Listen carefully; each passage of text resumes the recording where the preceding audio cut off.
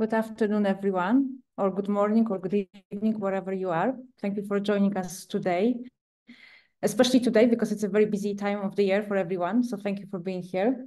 My name is Magda Maslon, and I'm one of the group leaders at the RNA Research Center here in Poznań.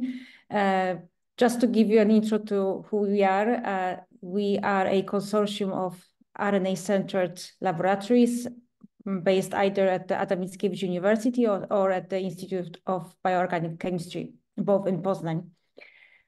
So we've got two talks today showcasing some of our research. Each of the talks will be around 25 minutes. We will have questions and answers at the end of each of the talks. Please put your questions in the Q&A box, and I will read them out after each of the talks. So our first speaker is Jakub Dolata. He's a young PI at the Mickiewicz University. He did his PhD here as well, studying co-transcriptional RNA processing. He did quite a few months of stay as well at John Brown's university lab at the University of Dundee. Jakub did his postdoctoral training at Martin Jensen's lab at Cold Spring Harbor, where he studied small RNA modifications. And then having moved back to Poland, he set up his own group. He received funding to further study epitranscriptomics as well as microRNA biogenesis in plants. So Jakub, looking forward to your talk. The floor is yours.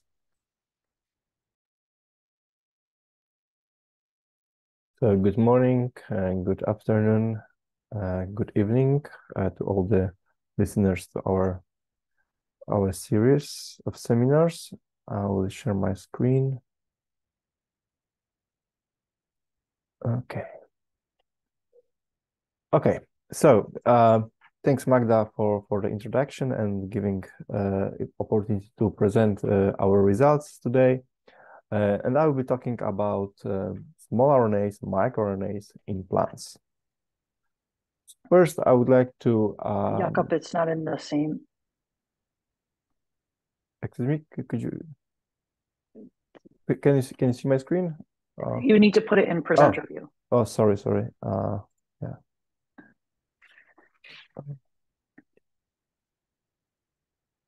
Yeah. Right now should be fine. Okay. Sorry about that. Okay, yeah. Okay. So I will start with a brief introduction about microRNA biogenesis in plants. So most of you probably know that small RNAs, microRNAs are very powerful molecules, 20-24 nucleotide long, and they are involved in the regulation of gene expression, mostly post-transcriptionally. In case of plants, most of microRNA genes are independent transcriptional units, sometimes very long. Some of them may have introns and undergo alternative splicing as well. In opposite to animals, in plants, entire biogenesis takes place in the nucleus, and both steps of cleavage is taken by dicer-like one protein. For many years, we thought that once the transcript is produced, then it's released to the nucleoplasm, and then in so-called dicing bodies, we have these two steps of processing to finally release mature microRNA. However, our recent results and the results published by others indicates that microRNA biogenesis in plants is co-transcriptional. And our recent results also underline the function of RNA modifications in RNA microRNA biogenesis and their function. So I would like to start with the story published many years ago once we learned that microRNA transcripts can have introns, we asked the question about the role of the introns, and we found that the presence of intron in microRNA transcripts is important for production of mature microRNAs. What is more important, not the presence of the intron, but in fact the splice 5' splice site sequence was crucial for maintaining the proper level of microRNAs. So, and you know that splicing is co-transcriptional process. So we thought that also biogenesis of microRNAs, processing of microRNA precursors, could be co-transcriptional. So this is why we try to look deeper into this.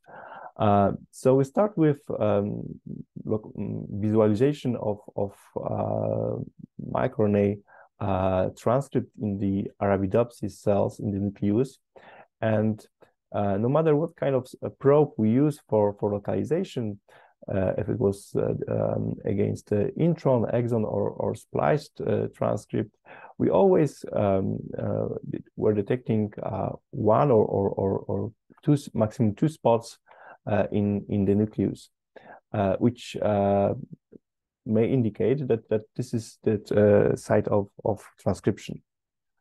Then we try to colocalize this nascent RNA transcripts with RNA pol 2, both phosphorylated at serine 5 and serine 2, and we can see that there is a very nice colocalization between this nascent prime microRNA transcript and polymerase. Also, when we marked a newly transcribed transcript with 5 bromo U, and we could also find this perfect colocalization between microRNA transcript and newly transcribed RNAs. So it indicates that biogenesis transcription and biogenesis processing of microRNAs occurs in the same place. If you are familiar with plant microRNA biogenesis publication, you can find the term D-body. So D-body is, or D-bodies are spots in the nucleus when you can find HIL1 or DCL1, so components of plant microprocessor. And often you can people count them and based on that judge if the biogenesis in particular condition is better or worse. However, in our case, when we perform localization of HIL1 and DCL1 in Arabidopsis cells, we found this for 70% of cells, this equal distribution of both proteins. Only in the case of 30% of cells, you can see these brighter spots here and here. And what is more important, these microRNA precursors do not colocalize with DCL or with HIL1. So it means that sites of transcriptions are not related, of microRNAs are not related to the D-bodies. So to prove that in fact the spots we are observing are in fact transcription site of microRNAs, we inhibit transcription with alpha-amanitin, and this signal is gone. When we perform the same experiment with HIL1 and DCL1, you can see that the localization of both proteins completely changed. So from this dispersed localization in the nucleus, we observe this accumulation in few spots in the cell. The same is true for the root tips in Arabidopsis. Here we have HIL1 YFP tagged line, which shows this dispersed localization. And after blocking transcription, we have one or two spots in the cell. So based on that, we think that these so-called D-bodies are rather places of storage for microprocessor components. rather than places where in fact processing takes place. I don't have much time to go into the details about other projects about the co-transcriptional microRNA biogenesis, but I already mentioned that U1, which is recognizing 5' splice site, is involved in microRNA biogenesis. So in this case, we found PRP40, which is U1 as an RNP auxiliary protein, as important factor which create this bridge between RNA pol 2 and plant microprocessor.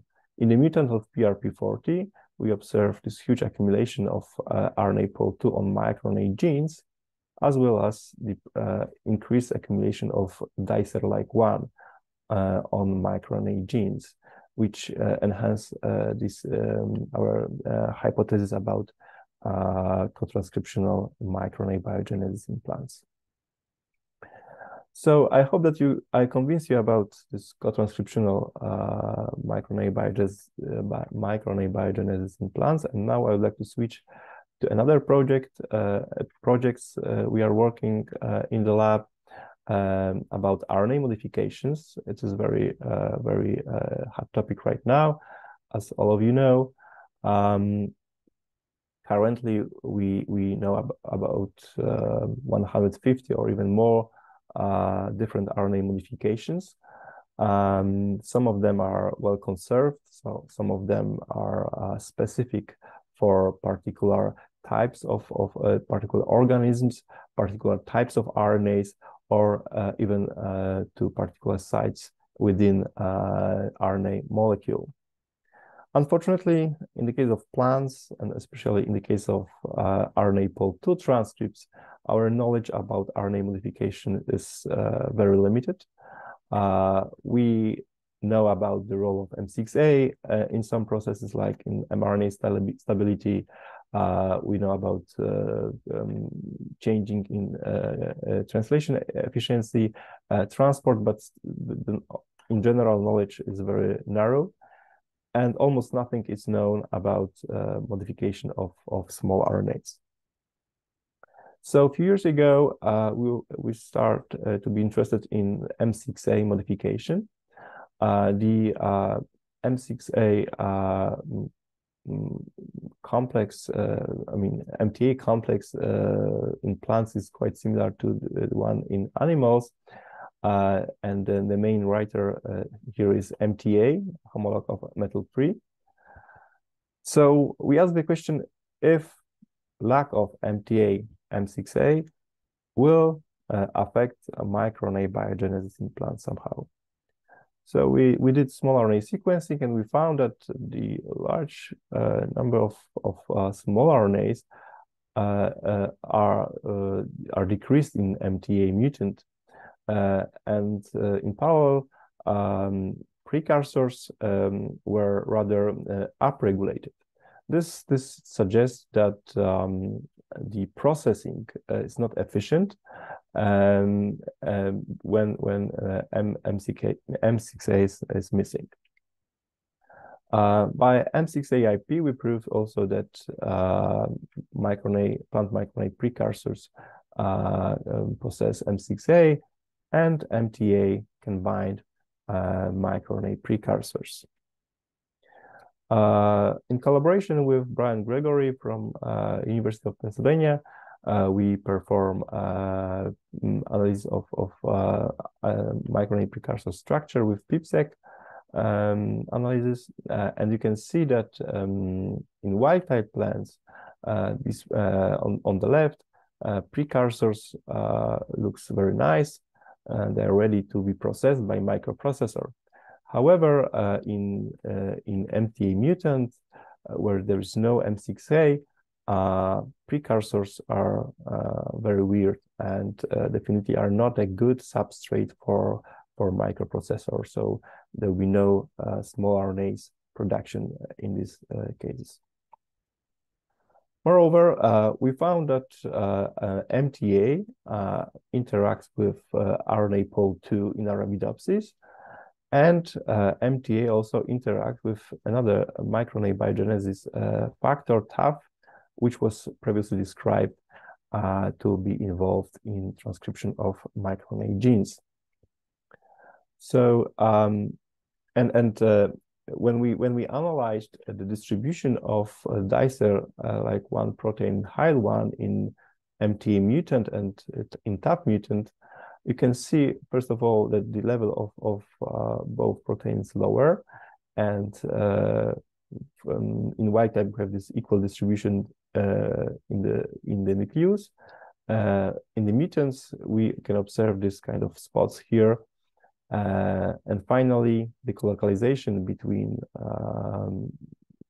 components of microprocessor and polymerase is much weaker in MTA mutant.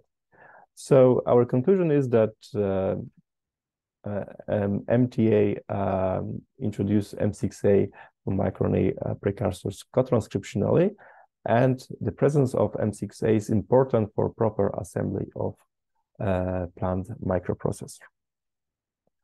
Okay, let's switch to unpublished data and another RNA modification. It will be about pseudouridine. So pseudouridine is isomer of uridine. It's also a highly abundant RNA modification, and it's often called as a fifth nucleotide. It's present in almost all types of RNA, including tRNAs, rRNA, spliceosomal RNA, as well as in mRNA. And we know about two different pathways how pseudouridine can be introduced into RNA. First one is so-called RNA dependent, because you need this specific RNA which will guide protein complex, in this case discarin, to the target RNA. Another mechanism is called RNA independent, because you need just a PAS enzyme, so pseudouridine synthase enzyme, which can, in some cases, recognize specific motif within RNA and modify it. In Arabidopsis, we have several PAS enzymes. Unfortunately, for most of them, function and even localization is not well described, and we think that most of them may have redundant function. So we found that NHP2, so a component of this discarin complex, can interact with argonaute proteins, with AGO1, 2, 3, 4, and 9. So it was first evidence that there is a connection in plants between pseudouridine pathway and small RNAs.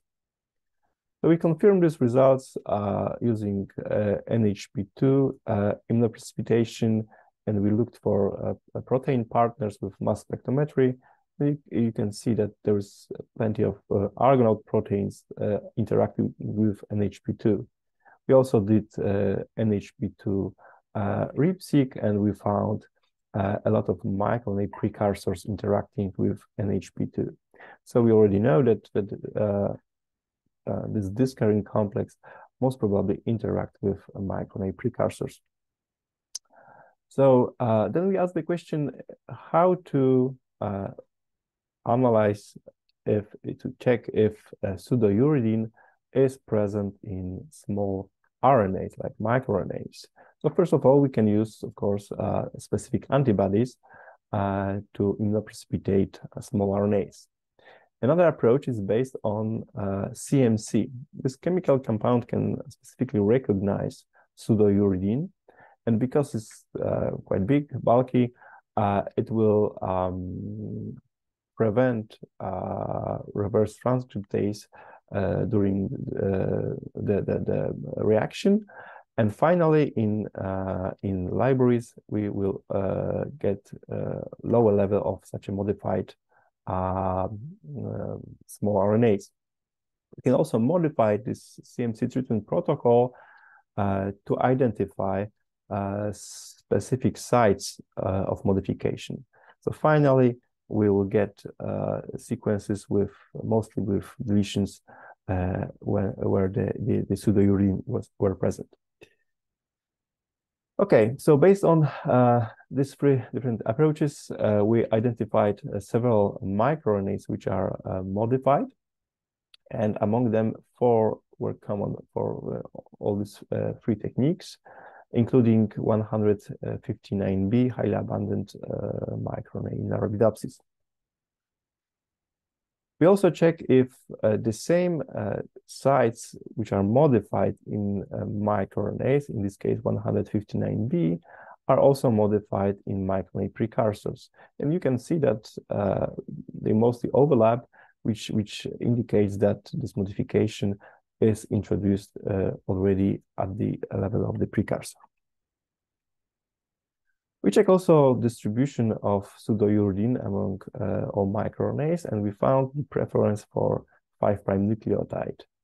Of course, we know that 5', in the case of microRNA, 5' nucleotide is mostly uridine, and the 5' nucleotide often determine an argonal protein which will bind a particular small RNA.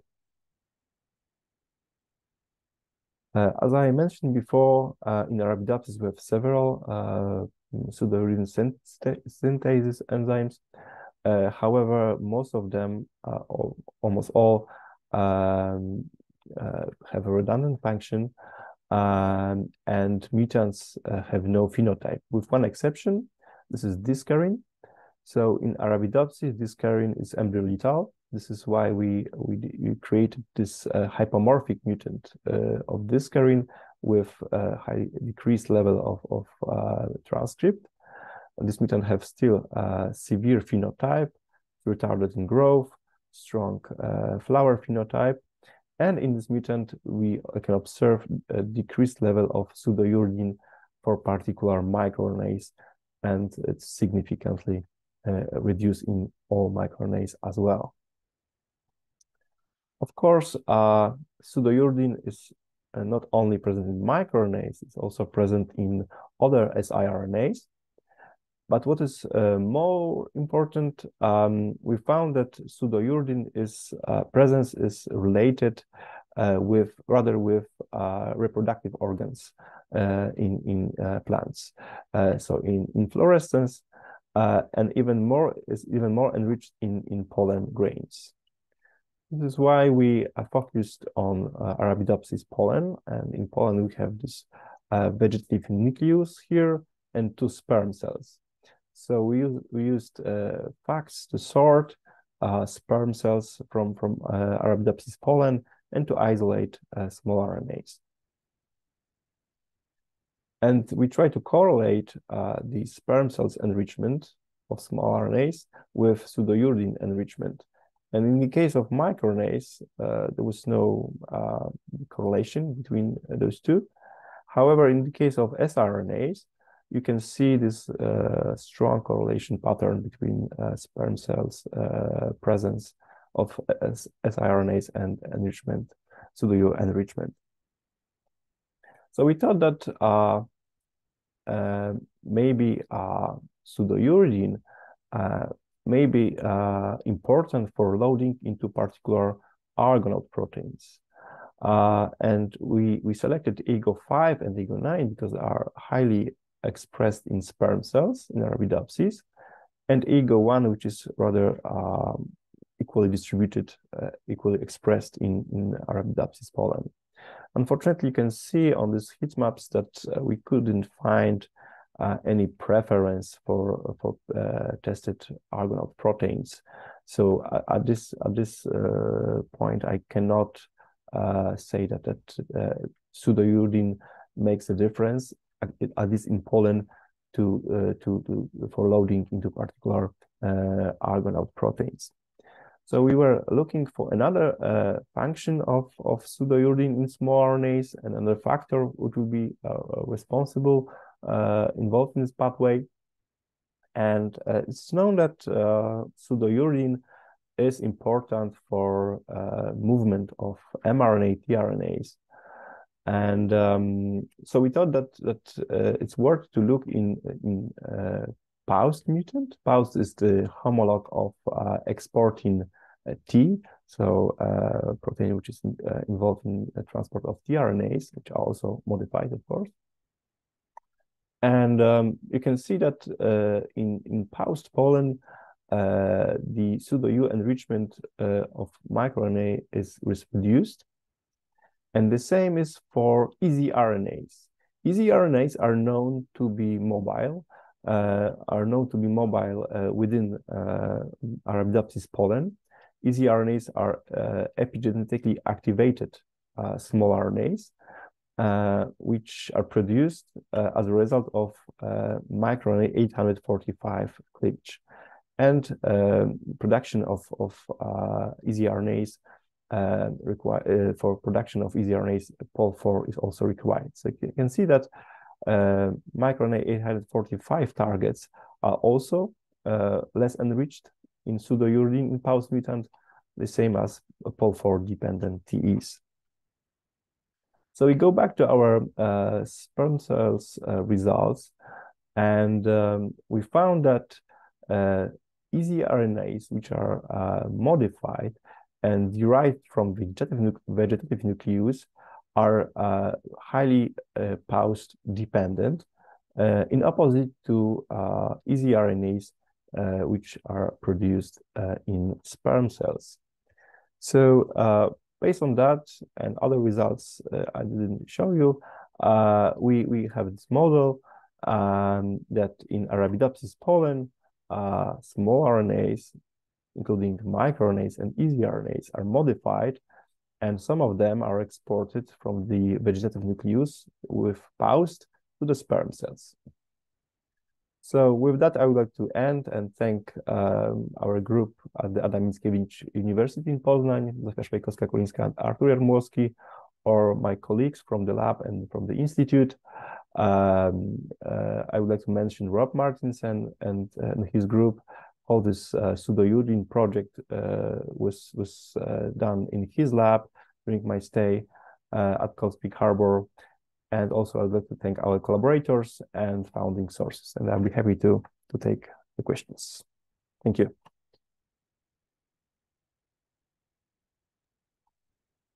Thank you, Jakub. Let me figure it out. Q&A. So I don't see any questions here. But I have a question in this case. So probably very naive question. So all those modified small RNAs, when they are exported, and there's plenty of them in cytoplasm. So what do you think?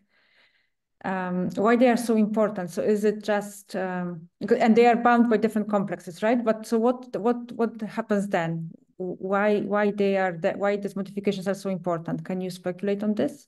So right now we know that pseudouridine is not important for the loading into argonauts within pollen. However, we have other results from other tissues that pseudouridine can be important. For example, for the movement between the nucleus and the cytoplasm. This is one thing. So because some microRNAs can, most of the microRNAs are exported to the cytoplasm, but some of them are retained in the nucleus and can act on the chromatin, for example.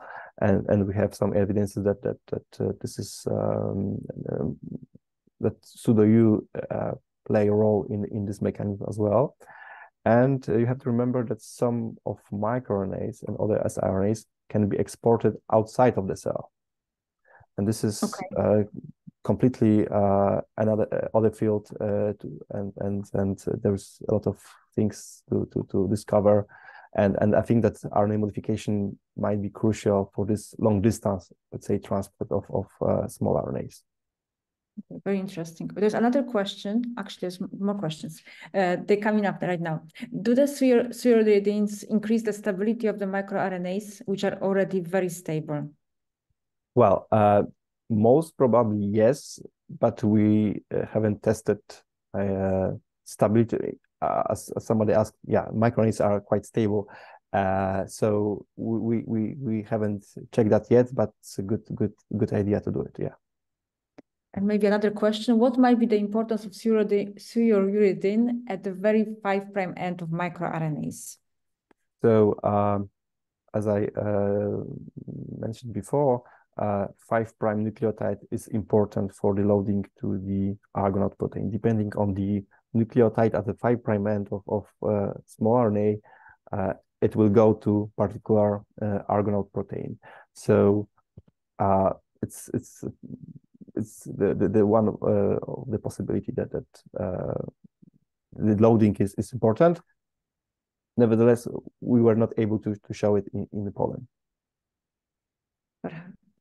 Okay, there is 2 more questions, perhaps one more, and then maybe Jakub, you can continue answering them on the chat. So maybe one more. So Kinga is asking, could you please comment briefly on the similarities and differences between RNA modification usage in plants and animals? Well, I think that our knowledge about RNA modification in plants is still very limited in comparison to what we know in other organisms. So I would be afraid to speculate about the scale or something like this.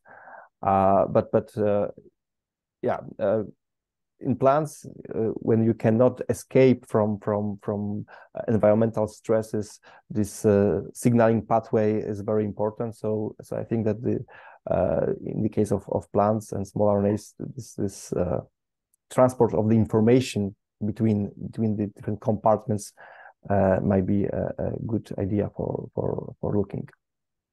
Okay, thank you, Jakub. There is one more questions for you. So please, if you could please ask them in the chat. Thank you so much. Okay, our next speaker is Zbigniew Warkocki. He is a PI at the Institute of Bioorganic Chemistry in Poznań. Zbyszek did his PhD at the Max Planck Institute of Biophysical Chemistry with Lurman, working on mechanism of splicing using cerevisiae as a model. He then did his postdoc with Andrzej Dziembowski in Warsaw, working on RNA uridylation and the role of this process in retrotransposition. And in 2018, I believe, he started his own group here in Poznań, and he continues working on post-transcriptional RNA metabolism. Zbyszek, we are looking forward to your talk. The floor is yours. Yes, hello everyone. It's my pleasure to join this nice RNA collaborative series, and it's my pleasure to talk about some of our recent results. I think I need to share my screen. That will go on.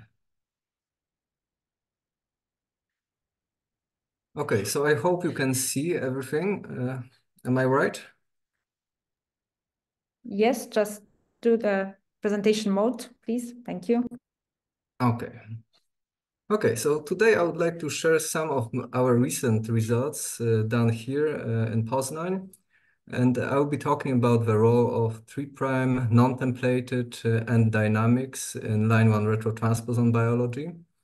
Line 1 is a special class of RNAs belonging to a bigger class that in fact constitutes, in case of a human genome, nearly half of it.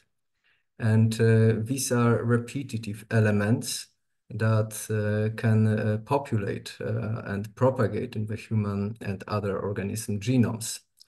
Line constitutes roughly 17% of the human genome, and it provides all the machinery for its own mobilization. It also provides molecular machinery for mobilization of ALUs that are primate-specific and SFAs that are hominid-specific, and other retro elements that are there and not even listed here.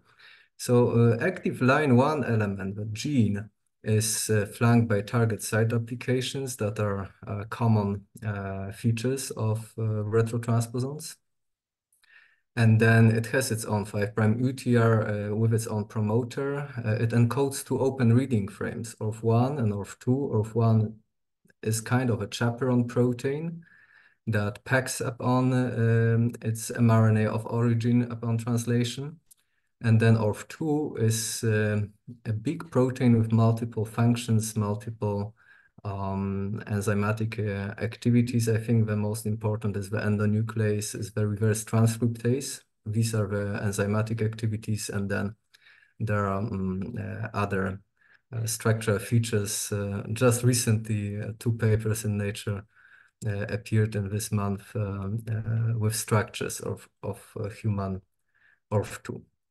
It has a polyadenylation signal that is, however, weak. Very often, downstream polyadenylation signals are used, which leads to transduction of genomic sequences downstream of line, and this might contribute to as much as 1% of the human genome. Now the replication cycle of line 1 in the genome starts with transcription of an active full-length copy. There are roughly 80 to 100 such copies in the genome, followed by export into the cytoplasm, translation into those 2 proteins, and ORF1 is produced in multiple copies, ORF2 just maybe in 1 copy per 1 mRNA. This is in fact also a peculiarity of line, that is a decystronic mRNA in human cell. So if it has a chance of being reimported either actively or passively during cell division into the nucleus, then the ORF2 here in purple or magenta can nick genomic DNA, releasing very often a short oligo-DT stretch that can base pair with a poly-A tail of line 1 mRNA, giving a primer or constituting a primer for reverse transcription, and thus reintegration of an element in the new genomic location. So a couple of years ago, we studied those lines, and this left part of the panel shows more or less what I just discussed, where the other part shows more real-life situations. So to cut the long story short, we identified that the 3' end of line, the non-templated 3' end of line, is not, and it's rarely a pure poly-A and a long poly-A. It's rather being modified. And there we identified MOF10 and tatases as being involved in uridylating with 3' ends. And we postulated at the time somehow provocatively that uridylation might interfere with base pairing of oligo-DT, and thus we observed reduced retrotransposition of a uridylated substrates. But this will be kind of followed up, and I think that at the time we could tell that we identified the Achilles heel of line 1. Now, when I started my own lab, or in fact a couple of years ago, but not in 2018, the lab as such, yes, but the project was started later. It was started in 2021, shortly after the pandemic. So we asked the question whether we can test other post-transcriptional okay, I will just answer it later, whether we have other post-transcriptional factors that we might possibly use as tools to test how these 3' end dynamics work and what they mean to line 1 retrotransposition, what they mean to line 1 biology. And so we decided to test XRN1, the major 5' to 3' exoribonuclease, and DCP2, which is decapping enzyme in DCP1-2 complex. And decapping is stimulated by uridylation. So we wanted to kind of either reduce them by RNAi or knock them down or knock them out by genomic CRISPR-Cas mediated knockouts and see what happens to retrotransposition and go through all these different aspects of line 1 biology. And so the hypothesis would be if we knock down something that degrades line 1 mRNA, then we would expect more line 1 mRNA in the cell and hence more retrotransposition.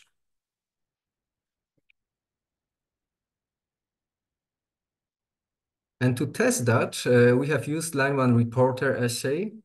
It relies on a plasmid-based reporter that encodes full-length human line, and then the reporter cassette in the antisense orientation interrupted with an intron. So following splicing out of the intron or splicing of this reporter, in this case EGFP, it might be inserted from the 3' end, specifically as the 3' end is, as I already mentioned, the site where retrotransposition starts. So the first thing to be inserted into the genome will be the reporter cassette, now without an intron, to differentiate between just reporter from plasmid and the one that got successfully integrated. And so we performed RNAi of XRN1, and to our surprise, we had to repeat it a couple of times because I wasn't so much convinced, and I wanted to make sure that it's truly the case. We did observe that knocking down XRN1 actually reduces retrotransposition and not increases it, as the hypothesis 0 stated. And here's the Western blot showing that we got some reduction between 12 and 25% of the wild-type levels. So having this in hand, we decided to create XRN1 knockout cells in 293T background, and not just and create as many as we can and test them all simultaneously. And so we succeeded in creating 6 knockouts, as you can see by Western blot and confirmed by sequencing of the genome, and also authenticated the cell lines. And then we had our parental 293T and some other clones that actually retained XN1. And we used those cells for retrotransposition reporter assay along the procedure I already described. And so we saw that each of the wild types, this is the very first experiment, but it has 2 replicates for each biological condition. The wild type supported much more retrotransposition than the X1 knockouts, which kind of also eludes that there is a dose dependency on XN1. So we confirmed our RNAi experiments, and that's the matrix showing a combination of different cell lines against each other, how big the difference in retrotransposition was. So the median for all combinations was roughly 12, while for some of them it reached 60, and for some of them it was much lower, like 2. So there is a variability, and this kind of justifies that the approach we took by testing multiple wild types, multiple knockouts was right, you know? Because we could have chosen either extreme and either observe no or small changes or observe very big changes. You know? So I think that was rational. We performed many control experiments. I'm showing some of them. For example, apoptosis. We observed slightly more apoptosis in 293T, but then we performed this retro test in a time-resolved manner, in a way that we normally score it after 4 or 5 days of the test. And then we also kind of saved part of these cells, cultivated them for 6, 7 more days, and scored again for how many EGF positive cells there were by flow cytometry. And we observed that with both wild type cells and the XRNA knockout cells, we do observe more retrotransposition at these later points. And the more retrotransposition was supported initially, the more we actually had. But this experiment, I found it important because it shows that there is no kind of elimination of the retrotransposition positive cells from the pool in either of the condition we are testing, the wild type or the XRN1 KO. Then we also tested the cell cycle, which there were significant changes in 293T. Retrotransposition was shown to specifically occur in S or GM phases, so we could say maybe there is some effect of a cell cycle here. However, we also created other cell line HeLa with the XRN1 KO. We looked for changes in the cell cycle, then they were not very much consistent with those of the 293T or partially, yet the phenotype was conserved. We observed less retrotransposition, as you can see by less blue spots towards the control in these exon 1 KO replicates as compared to the wild type replicates for the retrotransposition reporter assay and the positive control of the selection that we applied here. Okay, so we then decided to perform a rescue experiment whereby we provided ectopically expressed exon 1 from plasmids into the knockout cells, and you can see validation of that approach by Western blot. And we did observe rescue of retrotransposition in these knockout cells following ectopic expression of exon 1. This was dose dependent. This did not occur or occurred much less effectively with mutants of exon 1 that were defective in the exoribonuclease, which suggests, or in fact, supports the idea that exoribonucleolytic activity of exon 1 is important for line 1 retrotransposition in our condition. So we then decided to test what happens to line 1 mRNA levels, and the steady state levels were actually higher by northern blot, by qPCR in the KO, exon 1 KO cells than in the wild types. And this was because they were more stable in the exon 1 KO cells than in the wild types, as revealed by time course using actinomycin DS. We also, by selecting CAP through EIF4G mutant protein, demonstrated that there is a decrease in the amount of CAP line 1 mRNAs in the exon 1 KO. And this could possibly explain what we observed then with expression of line 1 proteins, specifically ORF1 tagged with either EGFP, mCherry, and also FLAG, which is not shown here. By flow cytometry, we observed decrease in production of these proteins in exon 1 KO. However, and importantly, we did not observe such an effect with a reporter that has no tag on ORF1, just giving some impression that the tag on ORF1 might create some issues with the protein stability and functionality. We used imaging flow cytometry to assess the number of so-called line 1 bodies, which are aggregates of line 1 ORF1P in the cytoplasm. There's also ORF2, there's line 1 mRNA, but it's easiest to visualize by tagging ORF1 with a fluorescent tag, like in here. And so we photographed thousands of cells to see that the distribution in the wild types here in pink and in the exon 1 KO cells is different. And specifically in the exon 1 KO cells, we observe slightly less of those bodies. But this is 7 as compared to 8 in the wild types. And what I'm going to tell you very shortly is that we acquired some cell lines from a different lab, from Yale, and performed similar experiments. And with all of them, with exon 1 KO and also with DCP2 KO and with double KO, we observe the same phenotype. So we decided to investigate the 3' ends, the non-templated 3' ends of line in our conditions, and we used an approach which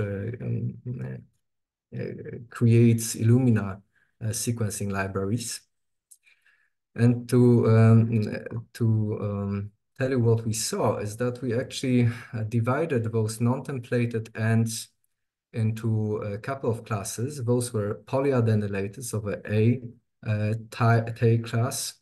These were the polyadenylated or oligoadenylated and uridylated, so a couple of A's and then one or more U. And this was AU class in orange in this graph. These were the UTAs, so just the genomically encoded and a couple of U's. And that was a NOTA, likely a degradation intermediate or a technique artifact. And the most striking difference was with the AU take class that, as you can see, between the wild types and KOs grows in abundance, but it also very much changes in the lengths of these tails. So in the wild types, the 6 individual cell lines you can see here, these tails are roughly 37, I think, a median length of them. But in the KO cells, they're I think, 12 or 15. So there is a substantial decrease in the length. Then there's also a change in the length of the poly A tails. The KO here is in blue and the wild types is in red. So basically those tails are deadenylated to different extents, but they are deadenylated in X1 KO. And they acquire more uridine tails in the extron 1 KO, as compared here, again, the greenish lines are the wild types and the magenta and violet are the extron 1 KO cells. And here, the more blue, the longer the U tails are. All right, so I told you about these different cells that we acquired from a different lab. And so here is validation, independent validation of the knockouts. And we performed retrotransposition reporter assays with them. Again, with extron 1, we observed a decrease in retrotransposition with reporters with two different promoters of the reporter, line 1 reporter. So it's not dependent on the endogenous promoter, it's dependent on the 3' end. And then we observed that DCP2KO, though less effectively, but also there is less retrotransposition than in the wild types and more than the extron 1 KO. And the double KO was also low in terms of retrotransposition. However, you have to bear in mind that these are just single knockouts as opposed to the 6 versus 6 that we showed with our in-house made cell lines.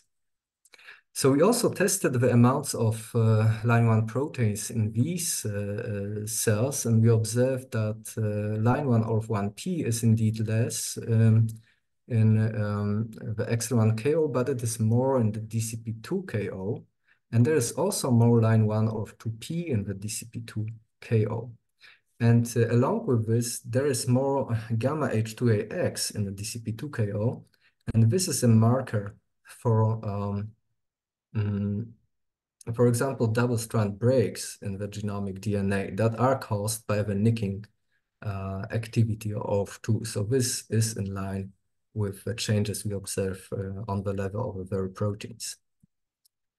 So we tested again by using this RACIC libraries on Illumina, the AU tails in this case, in this different independently raised cell lines, and observe the same phenomenon with the DCP2 KO and the double KO as we observed with extron 1 KO. So we basically have this increased uridylation of A tails, by simultaneously shortening the deadenylation of the long A tails.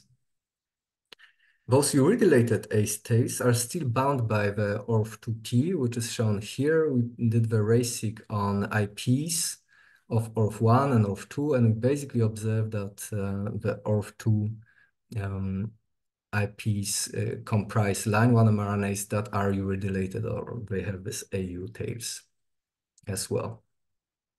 So as you think of what happens in the degradation of any RNA, mRNA, that it follows certain steps, and it's kind of a sequential activity of different factors. So we would say that there's deadenylation, followed by uridylation, followed by decoupling, stimulated by, in fact, by uridylation, and ultimate degradation. And so we recapitulated those in our retrotransposition reporter assays, whereby depletion of tatases that at uridines actually increases retrotransposition levels.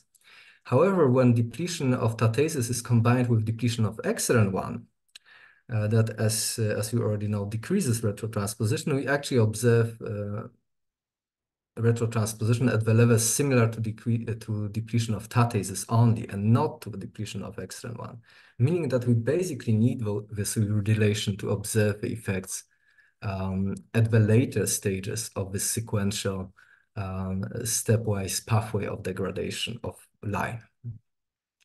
And so we decided also to test the endogenous lines. And this is the newest data. As with this reporter without the tag, we actually did not observe so much changes on the endogenous ORF1P in the different wild type and exon 1 clones. We did observe some, though non-significant, enrichment in the level of line 1 mRNA in those cells, and that's okay. It's perfectly okay. In PA1 cells that express more lines, that we can actually see it by northern blot, and that support more retrotransposition, we do observe that there is stabilization of endogenous line in external 1 KD in this case, and DCP2 KD by RNAi, because we failed in generating the knockout cell lines in this background. And there is an increase in the amounts of proteins, but in both conditions. So we actually have some kind of conservation of line 1 stabilization in different cell lines. And then we performed the RACIC analysis to observe, and we split those line 1s into the newest retrotransposition competent class of lines and the older class of lines. So to basically see the endogenous lines in 293T undergo very similar changes like the reporter lines. So basically there's a decrease in polyadenylation, increase in uridylation, and the fraction of the AU tails for both the younger and older classes. And very similar effect is in the PA, where the fraction of this polyadenylated drops in the KD conditions, and the fraction of uridylated increases. And so, as what we already have shown some time ago, is that even a single uridine or two uridines decrease retrotransposition versus non-uridylated reporters. And this we established by reporters that had predefined 3' ends generated by RNase P cleavage in the nucleus. And we also observed that short oligoadenylated uridine tails, they don't support retrotransposition at all, while the longer do support, but they do not like uridines on the 3' ends. And so what we see in terms of the length of those A-tails, AU-tails in the endogenous lines is that they are actually short. They are usually around 20 nucleotide long, and they are heavily uridylated, as you already saw. So in other words, they are very suboptimal for retrotransposition. So here we come to the conclusion. So we used those extra 1 DCP2 KOs and KDs as tools to demonstrate the dynamics of line 1 3' end and the effects it has on line 1 retrotransposition in biology. And so in normal situation, line 1 mRNA is deadenylated, it's uridylated in action of MOV10, tatases, and then decapped by DCP2. And then ultimately degraded. If we knock out extern 1, then we still have DCP2, so we have decapping. We have actually increase in the amount of line 1 mRNA, but decrease in translation. We have increase in uridylation. If we knock out DCP2, then we have extern 1, but doesn't degrade that, so we actually have an increase in line 1 translation because there's more caps on them. But we have also an increase in uridylation and increased deadenylation of line 1 mRNAs. And hence we have a decrease in line 1 retrotransposition. And this paper has actually just yesterday been accepted for publication in Nucleic Acid Research, and this is our group's contribution. And to make the easier conclusion is that when you have long poly A-tails, you are likely to retrotranspose. When you have them short and uridylated, you are likely not retrotranspose. So here I go with acknowledgements for members of the team who did the studies and our collaborators, the funding sources. And we also, as this RNA collaborative series is a very good chance of meeting people and listen to interesting talks. We also organize them live on the spot in our institute. Sometimes we invite people to join us, and then we provide these seminars in a hybrid form. So we invite you to check those web pages and also to join them live as the RNA Salon Poznań and invited seminars of the institute. So thank you a lot for your attention. I'm ready to take questions.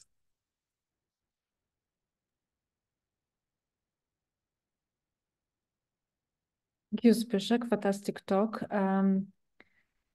We have a few questions. I think we have time maybe for all of them. There are 3 questions. So the first question is, do you have a reference for the fractions of the genome that are repetitive?